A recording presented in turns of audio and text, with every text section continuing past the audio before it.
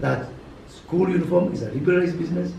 It is going to create thousands and thousands, if not 10,000, if not hundreds of thousands of jobs to our people at the bottom of the pyramid to be able to earn a living. It is better to have more people at the bottom of the pyramid making uniforms than to have 2, 3, or 4 handful of people doing that business. And we believe that we will substantially contribute to awakening our economy. And actually, we talk about inclusion. We talk about the bottom up. The bottom up is starting with school uniform.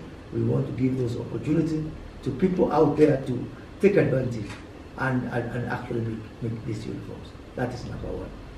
2, we have agreed with the Cabinet Secretary Machogu that we will review our textbook policy again.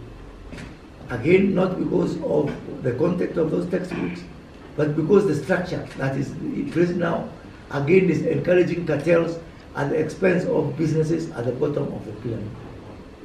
Again, I reiterate, this is a bottom-up government, and we need to get used to that. And my role is to ensure that the opportunities we have in this economy actually percolate down and they are cascaded to the bottom of the pyramid.